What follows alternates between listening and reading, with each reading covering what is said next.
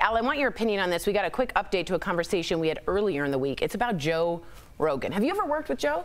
I did. As a comic? Once early in my career. I won what magazine? Men Health Magazine's contest, a comedy contest, to open up for him and Charlie Murphy. So I did. And they were both really cool. It was early in my career. It's the first theater I ever did. Wow, that's huge. All right. Well, Rogan, if you didn't know, told millions of his podcast listeners that if you're a young, healthy person, there's no need to get vaccinated.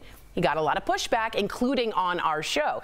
Even Dr. Fauci responded saying all eligible Americans should get vaccinated. But now Joe is sort of walking back those comments, or is he? So here's what he said in his podcast yesterday. You be the judge.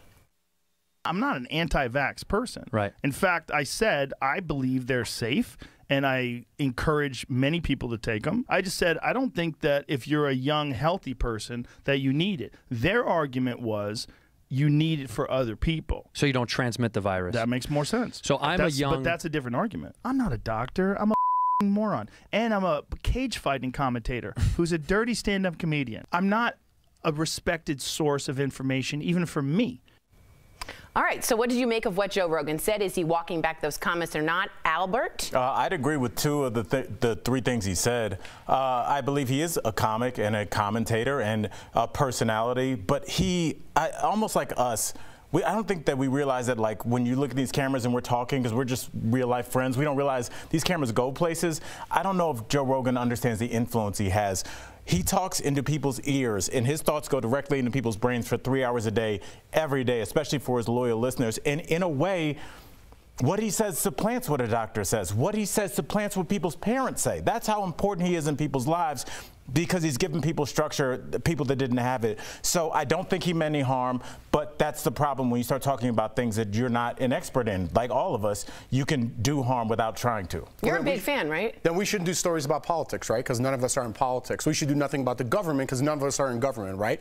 People have to be discerning at home and where they get their information and what they take in. If you don't like Joe Rogan talking, by the way, he prefaces this in the beginning of every podcast. He does a 3-hour-long podcast, and people plug 10 seconds of what he says. If you don't like this, then why do celebrities go up and endorse a certain president? Why do musicians do that? Why do athletes do that? If you don't like what Joe Rogan says and you think he's wrong, I think he's wrong too. Then we should denounce everybody who gets on that stage after they win an award and give their opinion about politics and say, I don't care what you have to say because you are not that. And I hear you, and you're actually making me change my mind. Lindsay, I want your opinion. Good argument. A very good argument, but thank you.